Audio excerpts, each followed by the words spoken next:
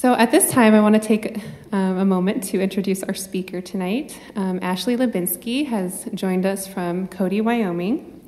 She is the Robert W. Woodruff Curator of the Firearms Museum at the Buffalo Center of the West in Cody, Wyoming. She is the first female firearm curator at this prestigious firearms museum in the United States. She hails from the East Coast, where she received a master's degree in American history, studying the perception of firearms in culture. After 3 years at the Smithsonian Institution's National Firearms Collection, she moved to Cody, Wyoming. In addition to her duties as curator at the Buffalo Bill Center of the West, Hlebinsky is a firearms consultant for both museums and firearms manufacturers. She is a freelance writer.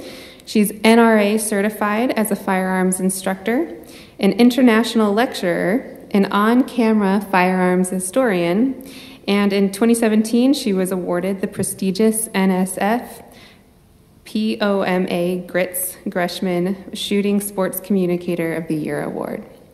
So without much further ado, I'd like to extend a warm welcome to Ashley Hlebinsky.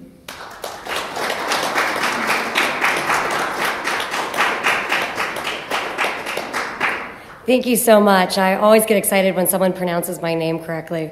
It's very complicated. Just so you know, my phone's on airplane mode. I'm just keeping an eye on the time so that Eileen doesn't have to come out here and push me out of the way because I can talk. Thank you all for coming. I'm really excited to be out here. A little backstory, if you're not familiar, I was the guest curator out here about a year and a half, maybe 2 years ago, with the Browning Firearms Collection. If you haven't been in to see the temporary gallery, it is an amazing collection. It's the Matthew Browning Firearms Collection, and if you're a firearms person, you recognize that name.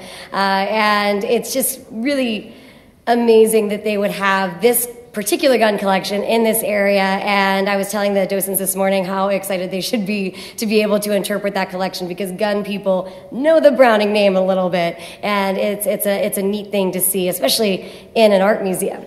And I'll talk a little bit about the connection between guns and art museums because that's definitely a long-rooted history in a little bit. But today I'm talking about displaying the politically incorrect. I put that in scare quotes over there, and I'll address why I use the term politically incorrect. And the reason that I'm talking about this is because I've noticed as firearms curator and as someone that also talks to the academic community that sometimes with guns, perception is reality. And we all know that perception may not be accurate, but it is what people, they believe and they see and they latch onto that, and it can be really hard to kind of pull them away from what they think is true. And then they come into museums with a lot of the things that they've heard or seen in the movies, and we have to find a way as a museum to kind of break down those barriers, break down those obstacles, so that people can see the artifacts in the museum for what they are and the diverse stories that they can tell throughout history. So I always like to start out with a question and answer section, not because I'm lazy, but I always like to see, what people, I've done this lecture in Chicago and in San Francisco, and so now it's here to Great Falls, Montana. I've also done a smaller version of it in Cody, and I'll tell you that I can't get anyone to get most of them right, so don't feel bad when I'm like, no, that's not correct. I'm trying to trick you. All right, what is this? Browning. Not a Browning. Thompson, and it's actually not a Thompson. I did this on purpose. This is a Feltman pneumatic air gun. So it is a toy that was used in Coney Island for the Shoot the Star targets. It's a fully automatic air gun, but it was used in Coney Island. And I did this because I had an intern several years ago who wrote an article about the difference between semi-automatic technology and automatic technology, and machine guns versus semi-auto pistols and that kind of thing. And she posted this as an example of an NFA machine gun. And someone commented, "Is this a joke?" And I saw the comment pop up, so I went up and looked, and I went, "Oh no." It's one of those things that it looks like a Tommy gun, therefore to some people they automatically assume that that's what that is. And the Tommy gun is also a very misunderstood firearm as well. And this is an actual Thompson, I think. This is an actual Thompson from the Cody Firearms Museum collection. And what a lot of people don't realize is that the Thompson, which everyone calls the Tommy gun or the gangster gun, it's probably one of the most identifiable guns ever in history, was originally made for military and law enforcement use. Now, it was developed, I believe, 1917 by John Thompson, and it was developed too late in the war to be used in trench warfare during World War I, but it ultimately was used in other wars. But it was the frequent misuse of the Tommy gun by gangsters and then the recreations of those stories in pop culture that make us think about the Tommy gun as this kind of bad guy gun, when it was never intended to be that. It was misused to be that. And so I always like the Tommy gun because it's definitely one of those things that people don't necessarily know what the original history is. And as an aside, has anyone fired a Thompson? Yeah. You gonna hang outside of a car as it's moving with one arm and do that? Nah. Sometimes the movies are real cool, but not technically accurate. Which one of these firearms has a high-capacity magazine? Now, before I say that, I want to state that there's a lot of different regulations based on states of what that is. We're going to go with 10 rounds. So which gun has a high-capacity magazine by that standard? Both of them. Oh, yay, Montana. Score one for Montana. You are correct. The top is a iron-framed Henry rifle developed by Benjamin Tyler Henry in 1860. It was a precursor to the Winchester lever action, and it fires, I believe, 16 rounds, and then below is a 30-round magazine for a contemporary FN-15, which is a semi-automatic modern sporting rifle. Yay, I'm so happy you guys got that. All right, what do these two things have in common? The top thing is a cotton gin, if you don't know what that looks like, as I did not originally. They were both invented by the same guy. Yes.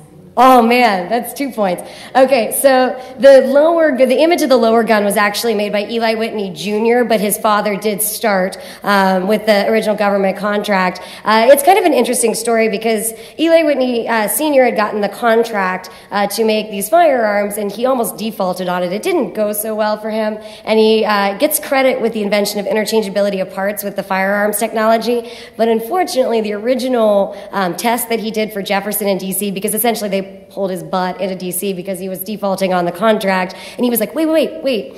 Okay, so I know I haven't made the guns, but look what I did. And he did this, interchangeable parts, demonstration. And it was a run. It was a series. So it wasn't actual interchangeability. A guy named Hall in 1816 was able to kind of make the first standard parts gun with interchangeable parts. So he gets a lot of credit for it. Not really. Eli Whitney Jr., though, did a lot better than he did. And we actually have the Eli Whitney Jr. firearms collection at the Buffalo Bill Center of the West, which is really neat. And we have several of his personal firearms, which are little sidearms that they made. They only made them for him, but they're kind of a neat little tidbit of history. I like to mention the Eli Whitney connection because if you're not a gun person, then a lot of times people think that in today's society, that gun culture, firearms are kind of this thing that's like over here, especially if you're in a coastal audience, that they're this separate kind of entity and that they don't necessarily inform culture or they only inform it negatively, which is not true. And so I like to pull in this connection to the cotton gin, someone we learn about, when we're in school, and the realization that a good designer, especially in this time period, was also making firearms, and that firearms have been integrally linked to our history from the start. And so you can see that different industries, different mindsets come in to inform firearms technology and how firearms technology, like the concept of interchangeability or the assembly line, which they believe inspired Henry Ford, came out of the firearms industry. So they're inextricably linked. What do these two things have in common? It's a muffler. Yes. Invented by Hiram Percy Maxim, the suppressor on the bottom. I use the term suppressor because if you've ever fired one, you know that they're not silent, but Hiram Percy Maxim marketed it as the silencer. Great marketing campaign. He had no idea that it would be used against the product 100 years later.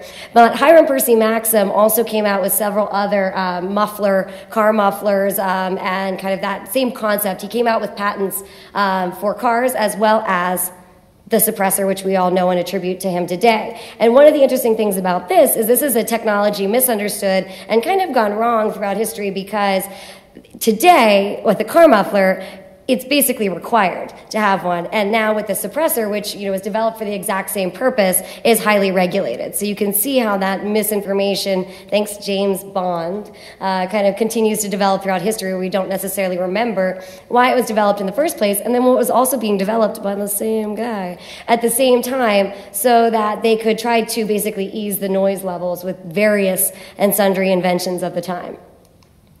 This is the controversial one. Which one of these is an assault rifle? And I am using assault rifle, so I am talking about the selective fire military gun. That's a single soldier portable, detachable magazine, intermediate cartridge, and selective fire. So which one is an assault rifle? No. What's that? I know, I'm a jerk. It's the one on the top. There is a switch there, I promise. If you look in real close, it's very blurry. But I do that on purpose. And one of the reasons that I talk about assault rifles, and for the docents, it was on your list today. I gave them a vocabulary list, and I'm like, well, it's not like this is going to come up with the collection that you have. But it's one of those things that's really sometimes difficult to understand. The Top Gun is a military issue selective fire weapon, if you will, because it is a military gun, and the bottom is a semi-automatic variant. Then there's also the term assault weapon, which is a legislative term that's kind of a catch-all for physical appearances of a semi-automatic gun. And a lot of times when I do this kind of comparison for a museum, I do it because then I throw up another one, which is technically an assault weapon ban approved, which gives me a headache to try to figure out which one that exactly is. And I say, which one's which? And I say it's important because one is very, very highly regulated, and if you have it in your museum and you don't have the right licensing, you should probably call the ATF. And so it's important because they look so similar, they are so different, and they're regulated differently. So it's important for people, especially people like me who work in museums, to kind of be able to start to identify the difference. But what's kind of scary is that if you can't, then you could make if you have a collection item, you could make a mistake when you're accepting it into the museum and not even realize that what you've done, violates federal law. So kind of important. But the museums have to pay the same fee? Mm-hmm. At the Cody Firearms Museum, we have a federal firearms license, a dealer's license. We used to have a manufacturing license, and then we also have an SOT so that we can accept registered NFA items. So this right here, and I'll read this, don't worry. This is where the politically incorrect expression comes into play. And I have to apologize because this has now been filmed so many times. NRA Museum, I love you guys. But this was an article in 2014 published by Yahoo Travel entitled, "The 10 Unpolitically Correct Museums That Might Offend You." And making the list were museums concerning racist memorabilia, museums that had dioramic depictions of war crimes, but near the top of the list was the National Firearms Museum, the NRA Museum in Fairfax, Virginia. And what it says is, what could be more heartwarming than a visit to the NRA's very own museum, showcasing the development of the firearm, its vital role in American history, and the heroes who blasted their way to fame. Virginia's National Firearms Museum also includes a For the Fun of It gallery of recreational guns that jarringly includes a case called A Child's Room. What I think is really interesting about, well, there's many things that are interesting about how a firearms museum would make it onto a politically incorrect list. And the thing that made me kind of think about that is that I work with guns every day. I didn't grow up around them, so I sometimes take a different perspective on them, but I almost laughed because I didn't consider firearms to be politically incorrect, and I didn't necessarily, when I started my job, I didn't necessarily realize, how controversial they really can be when they're misunderstood in museums, especially when there aren't a lot of people trained in both museums and firearms. But the other thing that I thought was really interesting about this is something that I see time and time again, which is that you'll hear things that say, firearms are really important, but, and it's that qualifier. I actually was just doing a radio show with a woman named Cheryl Todd, and she has a blog out there that says something about don't be a butt.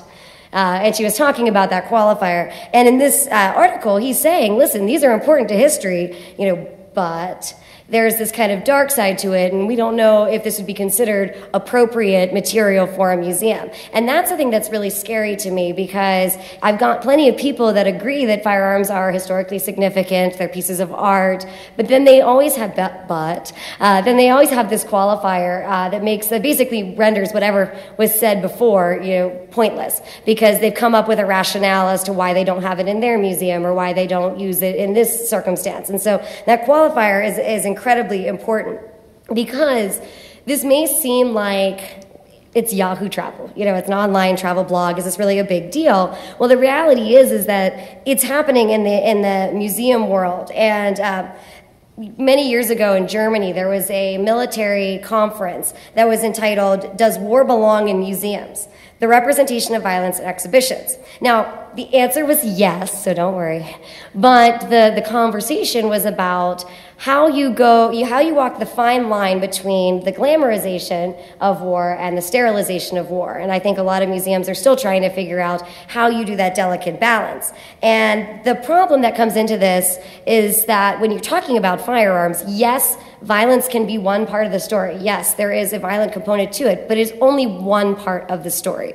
And if you look at the Cody Firearms Museum, you'll see that so many of our guns were made for sporting purposes and were made for reasons that have nothing to do with what we would consider contemporary violence. And so when you can't kind of separate it out and you assume that firearms are all kind of intrinsically associated with that, then you have a serious problem, because they're not. And especially an artifact in a museum, I told the docents this morning, I don't use the term weapon in the museum because they are not to be used as such. They could be, they're functioning objects, but we don't like the term weapon in the museum world because weapons imply action. And the firearms that are coming into the museum are not being used as such. So this clicker, if I wanted to throw it at someone in the second row, it would be considered a weapon. And so because there is that distinction, we try to use the most sterile term possible, because there is, in today's society with a lot of people, an implication of what a firearm is, what it means, and what it symbolizes. And that kind of brings me into this concept of, I remember I said in Chicago, anthropomorphism. That means, attributing human traits on animals and inanimate objects, which is an academic way of saying guns don't kill people, people kill people. And people sometimes roll their eyes at that kind of assertion, but we have a long history of blaming objects for crimes that actually dates back to 1066 in the Roman law of nocturnal surrender, where essentially if an object was used for something, or if, your slave, which was considered an object at the time, and even family members, so if you were the head of the family and your son committed a crime, you could actually blame the object in this case, and the person would just sacrifice that object. It is a person, I get that, in some respects, but they could sacrifice that object, and then the head of the household wouldn't be blamed for the crime that was committed under his watch. That concept of nocturnal surrender then becomes a deodand in England, and it's a permissible defense until 1846. And the deodand, and I'm going to read this so I don't screw it up, it put simply is defined as the forfeiture of God. For example, if a man's cart falls and kills another, that object can be blamed and therefore destroyed for the crime rather than the owner of the object. So we blame objects all the time, and everybody always refers to different and various and sundry things a lot of times as an object that is doing, and guns are no different. I do it too, but it's one of those things that it's not new. But then with firearms today, you think about, can an object be intrinsically bad? And I don't believe so, but it can hold a lot of power for someone. So this brings me to this concept of perception versus reality. I mentioned it when I first started, and when we originally tried to start the renovation of our firearms museum, we started with echoing the perception is reality, because a lot of people thought it's perfect. Why would you change it? And they couldn't see that, there are labels falling down, and that the casework is really old, and you can get dust in it, and that there were, physical things wrong with it, but they believed that it was perfect, and so we had to kind of break down that barrier to get them to see and get behind the project. And so perception is reality. And I study a lot of the different time periods where this kind of comes into play. And one of the bigger moments in our history where we start using guns as metaphor as well as a physical object is in the post-Civil War period. If you think about the post-Civil War period, it's It's rough. It's a rough time in our history. 1865, the Civil War comes to a close. You have hundreds of thousands dead. The country is fractured. And we have the Reconstruction period. People are moving westward. You have a large post-war weapons surplus, which brings about the golden age of firearms manufacture. The National Rifle Association is formed in 1871, basically because the Yankees weren't very good shots. Not a lot of people know that, but the NRA was founded in 1871 as a marksmanship unit after the National Rifle Association of Great Britain in 1869, and it turned out to be this really cool, international firearms competition, the Creedmoor matches that happened. You think about the 1860s and 70s, where you have all of these different countries coming together to compete in sport. And that was the original intent and function of the NRA. And that the same thing that's happening in America is that we're turning into a consumer culture. I had a professor once say, a history professor once say, she always got frustrated with students that would be like, oh, I wish I could live in the 1700s, because that professor would be like, you'd die. You would not be able to survive it. You'd die. And this professor says that by the 1890s, early 1900s, Gilded era into the Progressive era, this might be the first time period where if you wanted to live in another time period as a contemporary, where you might have survived, but you probably wanted to wait till the germ was realized before that happened. But it is a time where you're starting to see culture evolve into what we know it as today. And so this is a really important time to understand both what's going on and then the perceptions that are growing in the use of terminology of firearms. And I'm going to look at my notes here for a second because I don't want to screw this part up, because we're going to talk a little bit about history and memory.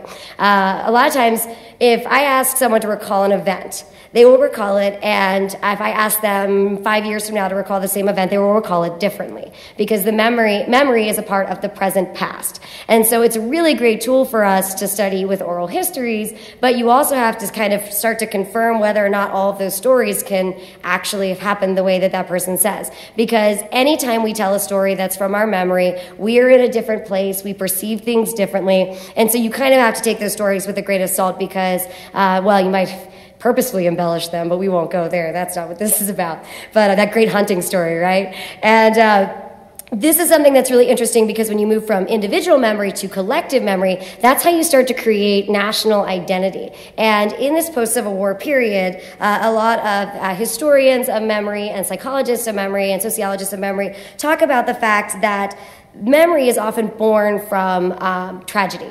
And one of the biggest tragedies in our country was the American Civil War. So for people, the concept of memory as a collective is an attempt to turn tragedy into triumph. And so you do start to get this real focused view of American identity, whether it's accurate or not, depending on where you live in the country. But the American West kind of becomes that stronghold for people that they look into, and that's why people all over the world always think the American cowboy and Buffalo Bill, who is traveling internationally, is that the American West becomes a symbol for many of what we can do, where we can go. And so you start seeing people expand. The railroads play a huge role in massive expansion, but then you also see the West depicted in various ways through art, through theater, and of course through Buffalo Bill's Wild West. And so the firearm ends up becoming much more of a symbol and metaphor rather than a functional item for a lot of these literary scholars, a lot of these artists. They're using the gun to fulfill a purpose. And so a couple of the different ways that they do that, especially in this time period, is firearms as commemoration. This is a Trompe l'oeil painting. I know nothing about art. I'm just going to say that, so I'm not going to pretend. But Trompe l'oeil, man, I always thought it was really neat. And it's essentially trickery art, and this is William Harnet's The Faithful Colt. I also like Trompe l'oeil because guns appear in it all the time. And what happens in this time period, especially 30 years after the Civil War ends, you get people who are passing away that were a part of it, so they've got their memory that they're sharing forward. But now you've got people that can't remember what happened during the war. They can't grasp onto it. So you get this really large insurgence of collecting and memorabilia collecting. So people want to try to hold on to that past, hold on to that memory, and so they start collecting uniforms, they start collecting firearms for the first time in a large way. And Trompe l'oeil art really capitalizes on that by using guns from various wars, things that officers would have carried. You'll also see, uniforms with like a bugle, I believe is one of the trompe-l'oeil pieces. And so it plays into this importance for people to, commemorate and hold on to their past. And with the commemoration, you also see it as people start to interpret the West and move out there. But the commemoration plays a really big part, and I love it because, gun collecting is a wonderful thing for me. And so you can see this birthplace of this love of collecting in American culture because of the fading memory of the war. Firearms as moral implication. After the Civil War, or during the Civil War, I'm sure people have seen the photography that was done on the battlefield of fallen soldiers. And a lot of people feel that that's a reflection of the reality of the violence of the war. It is in some respects, but what they also knew is that obviously that soldier did not die with a gun in that position. So they were moving the bodies to get the shots. And photography shots. And so this is what you would think would be a picture of reality, but even this, too, is altered for a specific purpose behind the reason for the photographer's movement of people. The other thing that happens during this time period is the realism movement in theater picks up. And Chekhov's gun, although not happening in the United States, in the 1870s, Chekhov, the literary person, he creates Chekhov's gun, which is essentially don't leave a loaded gun on a stage unless you intend to use it. And so they realized that guns could be used in this time period as a manipulation tactic to get people, stressed or to get people excited, that guns were a powerful thing, and that they were able to structure the narrative and the intensity of what was going on based on what was on stage. And even today at a lot of theaters, I don't know if you've gone into like a theater and it says, gunfire will be used in the second act. I mean, they even warn you about it in a lot of places because they realize that it can be used as a suspense thing, but then also the gunfire can be used to, might jar someone if they're not used to firing a gun. And so you have the concept of firearms being used as moral implication. You see it in art as well.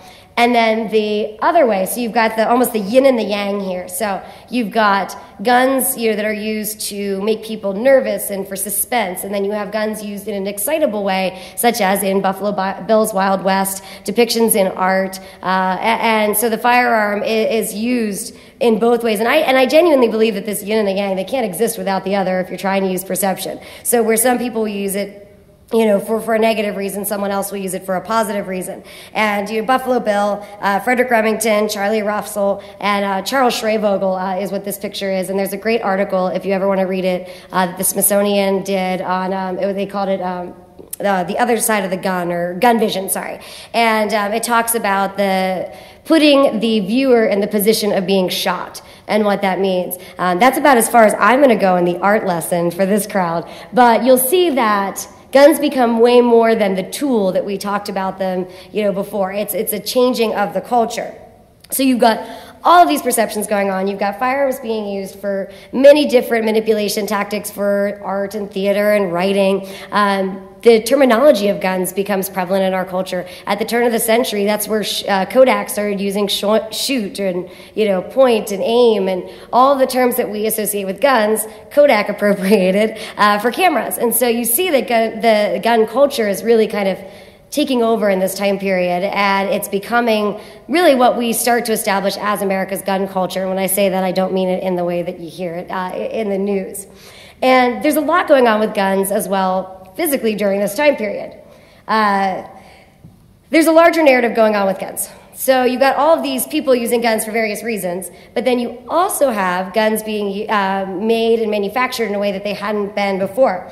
And the first kind of important thing is to mention that in 1836, the United States standardizes their patent process. Prior to that, they had a patent process, but it sucked. So they were taking patents out, designers were taking patents out in other countries, and in 1836, February of 1836, Sam Colt takes out his first revolving patent in the United States. And that's really important because then he owned the legal right to make that, and so people had to kind of do things to get around the patents, and it really fueled the birth of firearms innovation in the country, starting in that period, and then as we rev up into the American Civil War, production expands exponentially. And so after the war, you've got this post-war weapons surplus. And the post-war weapons surplus served a couple of a couple important points for this period, which is that soldiers could take a gun home for $6. There were some guns that they could take home for cheaper, but you could take your firearm home from the war for $6, and then you could use it. A lot of them cut them down, and they used them for hunting purposes, or they kept them, as a commemorative of their time, to remember their time. And so you get soldiers who are owning these guns, but then also it was cheaper to try to design a new piece of firearms technology if you use the lock, stock, and barrel of an existing gun. And so you'll see a lot of guns like this one up there. That's a musket. It's a Springfield musket, percussion musket, rifled musket used during the American Civil War. That one was often modified. Actually, I'm sorry, that is the modified version of it. I should look at the picture before I talk.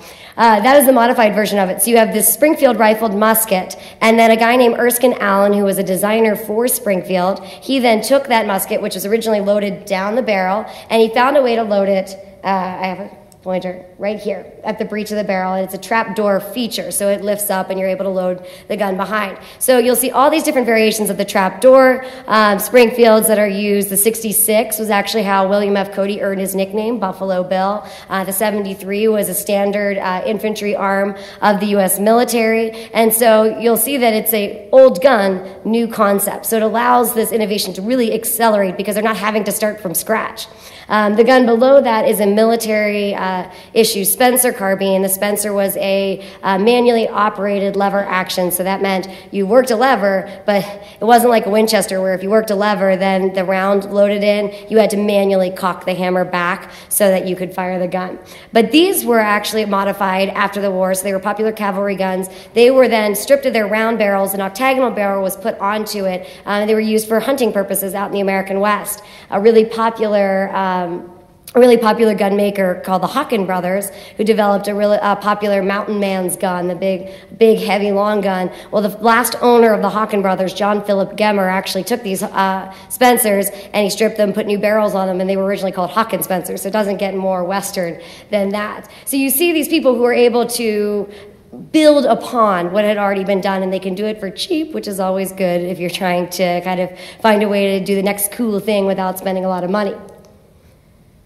Then, of course, we have the brand names. This is a time period where, yes, Colt was pre-Civil War, Smith & Wesson, pre-Civil War. They became way big afterwards, but Remington, I can name names all day. But all of these major manufacturers that we associate with the American West, we associate with America, we associate with firearms manufacturing, really become great marketers in the late 19th century, and they start to build these marketing campaigns that have you know the Winchester as the gun that won the West. Although I will say you know that thanks to a guy named Edwin Pugsley, who'd become the vice president of Winchester, and when he was just a nobody in the company in 1919, he suggested that they use this expression, gun that won the West, in a marketing campaign, and it stuck.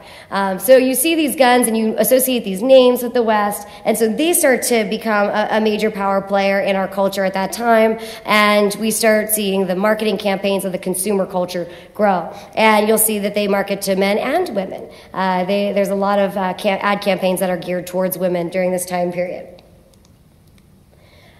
This is also a period of art with the firearm. Now, people have been embellishing guns as long as guns have been around. Why wouldn't you want to make something pretty? And but what happens is when you get the assembly line production, you get mass manufacture, when you're cranking out all these things that look the same, guess what happens? People want their guns to look individual again. And so Winchester, Colt, most of the gun manufacturers in the late 19th century, they open their custom shops so that people can have engraved firearms. They can have, pretty much whatever they want with embellished firearms so that it can be personalized. It can be something that they're able to kind of brag about and show off as an aesthetic piece in addition to being the tool. So you've got embellishment, and then you also have the birth of modern technology. How many people knew that the semi-automatic pistols and semi-automatic rifles that we hear about today were invented in the 1880s?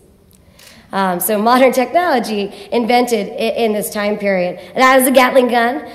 If you were here earlier this morning, this will be redundant. I apologize. It's not a machine gun. A lot of people think the Gatling gun is a machine gun. It is not. But the Gatling gun was developed 1861, patented in 62, was used in trench warfare at the end of the Civil War, but really was kind of one of those items that even though it was a brilliant technological invention, Hiram Maxim invented the machine gun not too much longer after that, so the technology was drastically changing. I say Hiram Maxim, he was not Hiram Percy Maxim who invented the suppressor, but in the same family.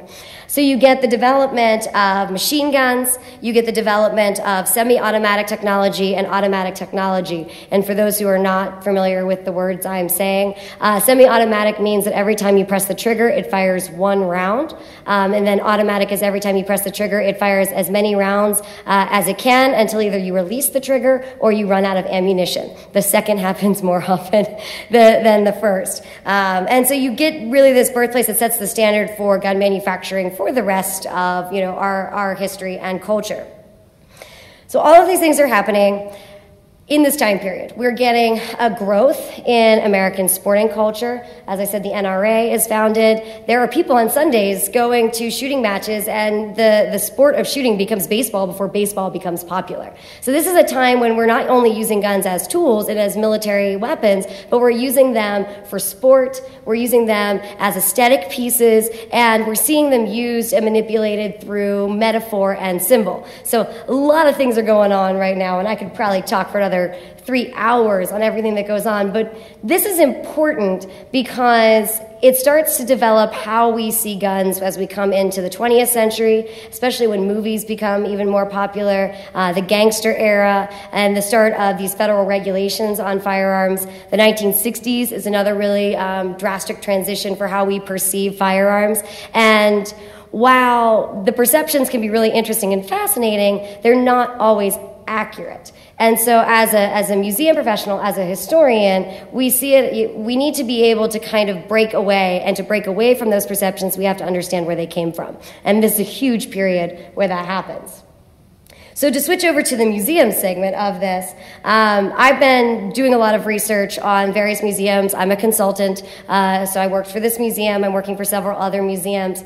And I find that trying to balance visitors' expectations when they come into the museum with all these preconceived notions of guns can be really difficult for us to interpret them. And I think historically, gun museums have functioned as art museums. They come out of being a part of art museums, and so they are often object-driven institutions where you see guns in fans and ornately designed, but they don't necessarily tell the story of what's going on.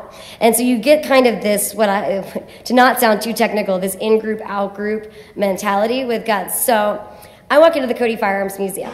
I've been studying guns for 10 years, and I can go in and look at all of the pretty guns and go, oh, okay, so that's connected to Eli Whitney, and it serves this purpose in our history, and then it informed this thing, so I can make all these connections. My mom walks into the Cody Firearms Museum not knowing anything about guns, and her first reaction coming out of that was, oh, cool, you guys have a lot of guns.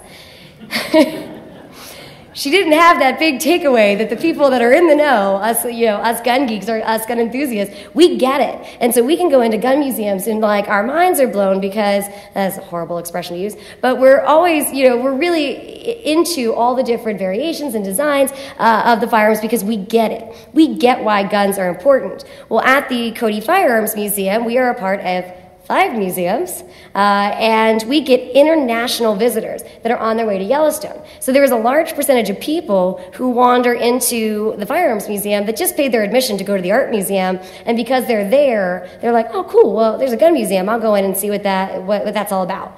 And so what we're trying to do in our museum, and you guys have an opportunity here as an art museum with a gun collection, is that you can help people who don't necessarily know about guns understand why they're important to history. And I always say that my job as a museum professional is not to make you love guns. My job is not to make you come out of the Cody Firearms Museum being like, oh my gosh, I'm going to get a gun in every color, and I'm going to learn to shoot, and I'm going to do all these things.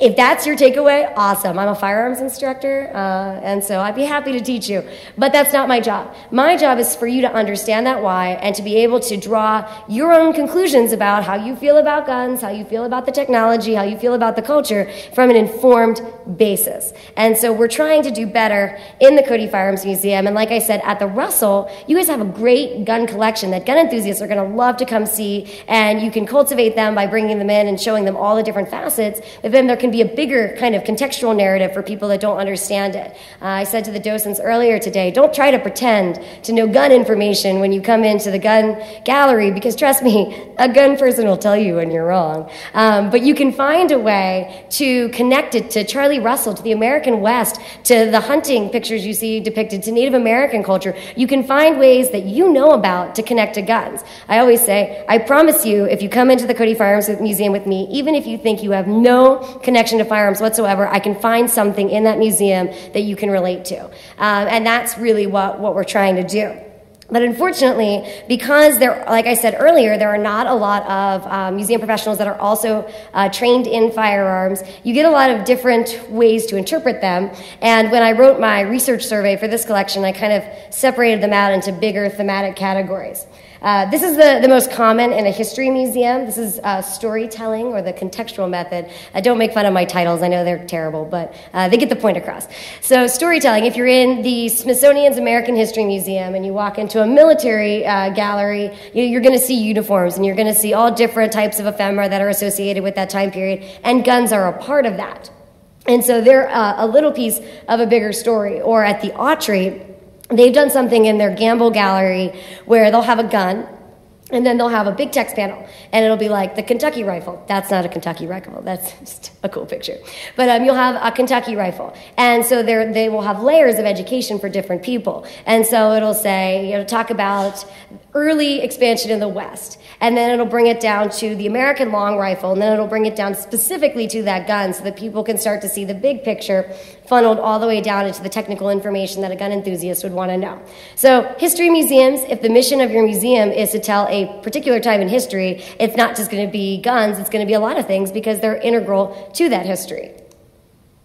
Gun on wall, or the artistic method. I call out the Cody Firearms Museum on that one. And that's one thing that you'll see most often with gun displays, which is you'll see a lot of guns on the wall and very little context unless you want to read a really long text panel. And I'm going to be honest, I'm like the worst museum professional ever. Like, I want to be able to walk in and get it. I want to have something that kind of indicates what's going on so that I don't have to read every single label, because I've got 4,000 guns on display in the Cody Firearms Museum right now. You're not going to be able to read every label. And so with this method, it can be great for the enthusiast, but overwhelming for the average visitor. I always challenge people to find me the 2 Custer guns in the Cody Firearms Museum, or to find me, some Henry Ford's Winchester Model 1887, because it's in a row of guns and it's not pulled out. So these are great ways to tell certain stories with guns, especially with artistic guns. So an art museum will take that methodology, and they're the ones that started with this, and they'll have an embellished arm. So it'll be this gorgeous piece of art, and they'll display it in a way, and it doesn't necessarily need, all the context, because it's, to be looked at, it's to be appreciated aesthetically.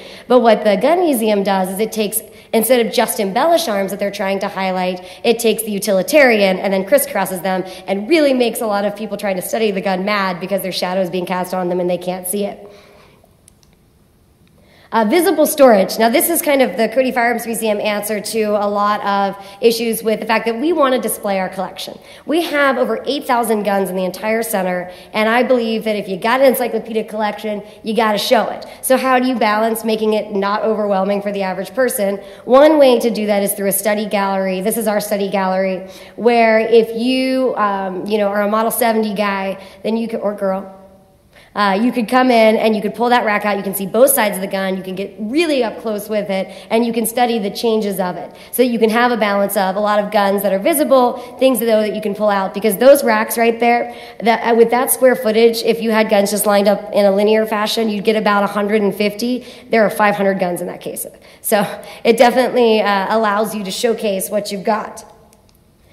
But what I see, sorry, C.M. Russell is a picture of your museum, but not this current installation. What I see a lot with museums that have gun collections is what we call firearms as separate, or the segregation method, which is you don't have someone on staff that knows, about guns or knows how they can connect them with the bigger mission, so they kind of just put it in a corner, and they're like, we have this collection, but we don't know what to do with it, and we know it should be showed, but we don't know how to interpret it. That happens a lot. And so when I first came on as curator, I'm sure you guys all remember, it was in the front gallery there. And so what we've tried to do in the temporary space is we still have the guns, lined up for people that want to see them, that know about the guns, but then we make the connections to the Russells so that they can start to realize that there's a bigger narrative going on. But then the one that makes me the saddest, and is happening more and more often, and has been happening, is the fact that guns, I call it guns are invisible, which is that they don't want guns to be a part of their narrative, or they don't know how to safely handle them, which is certainly an understandable reason behind that, and so they don't showcase guns. This is a quote from the former director of MoMA, the Museum of Modern Art in New York, that says, "Deadly weapons are among the most fascinating and well-designed artifacts of our time, but their beauty can be cherished only by those for whom aesthetic pleasure is divorced from the value of life. Of motive perceptions, the arts are not meant to encourage." It's that qualifier come full circle. You see it in the pop culture reference with Yahoo Travel, and then you see it with an academic institution believing that they can admit that guns are really, well designed, but, they're this violent entity and you can't, display them unless you, this bad person. And that mentality is sad because there are so many stories that you can tell with firearms throughout history, whether you like them or not. And it's a shame to see some organizations take this stance that they won't. Now, I think that they have had a gun exhibit since he was director, but it's happening, and it happens more often than you'd think in a lot of these institutions because they just don't know how to have the conversation. They have this misperception about the guns. So if the people who are supposed to be the objective bearers of history, which we all know objectivity is not possible, but if you have these people who are supposed to be telling you the history as it is, and then they're choosing to not show you something in it, that can be a really sad thing for the artifact and a sad thing for people not being able to get kind of the whole story and draw their own conclusion. So we're working at the Cody Firearms Museum, and I don't expect you to be able to read that, to find a way to fix that problem, do better in a ways. And you guys have done an amazing job at the Russell, trying to do better by your gun collection. You recognize that it's this really historically significant collection and that it does tie into the Charlie Russell narrative and it does tie into the American Western narrative. And so I think it's awesome, and I applaud you guys for recognizing that and trying to find a way to incorporate. And at the Cody Museum, we're doing the same thing. And I won't go through all that because it's kind of mundane, but the one piece that I think is really important that I'm going to mention on here is that I'm really excited I have a laser pointer. I should have used it more. This piece right here, this is our overall timeline for the museum. And that is what we also call a fast track. So if you don't have a lot of time, we recognize you might not give your full 2 days or day or 3 hours to the Firearms Museum. You can walk in and get the beginning of firearms history, all the way up to today, and walk back out. But what we're doing with this is something that no gun museum has done yet, which is that we all talk about evolution. We talk about matchlocks to wheel locks to flintlocks to percussions. If you think I'm speaking gibberish, that's okay. But how the technology changes. But we don't talk about why it changed. So on this timeline, people will be able to see what's going on in history at the time. What did this inform? What did we learn from this? What different things were going on to change how we used firearms, how we perceived firearms. One of the things that I always like the connection with mass manufacture of the world wars is all the companies like Rocola jukeboxes that were making firearms because you had to ramp up production. So finding those ways to tie in those things that might make you go, I didn't know those people were involved in that, or I didn't know that Sam Colt inspired Henry Ford, so that you can start to tie that in. And at the beginning of that evolution gallery right here is a fully hands-on interactive space for people who don't know about guns. Because if you don't know about guns, you don't know what a rifle is. You don't know what a pistol necessarily is, or a carbine. And so that terminology that people know, they come in, if you're reading the labels, you're already out because you don't know what they're saying. So this way you can get hands-on with the guns, you can work action types, you can learn about the terminology, you can learn about how they operate, so that when you walk into the museum, you feel like you get it a little bit more and you're not so overwhelmed. And we also have a simulated shooting experience that'll be in the front, that'll teach you about firearm safety, that'll teach you about the proper way to grip and sight your gun so that they can get hands-on, because I feel like so often with guns, especially if you've never held them before, there's this kind of air of, I don't understand it makes me nervous. And so if you can kind of break that barrier in a safe way, then people might feel more comfortable to learn about them, interact with the rest of the museum. So that's some of the things that we're trying to do, because in my experience, you want to make sure that your history is being told, your entire history is being told, and firearms are a really important part of that. But I feel like for various reasons, whether it's a purposeful choice not to have guns for whatever it is that your political or your moral, reasoning behind that is, or just you feel overwhelmed and you don't know about the technology, or you feel like you're going to sound stupid. Hey, man, I'm sure I sounded stupid several times tonight. It gives you that opportunity to kind of step up and feel like you're getting it in a good environment. Because if we don't do this, then the guns are going to continue to get vaulted. They're going to continue to not be told in the story. And we're really losing a really important artifact in American history that we can kind of continue to use and tell into the future. Thank you.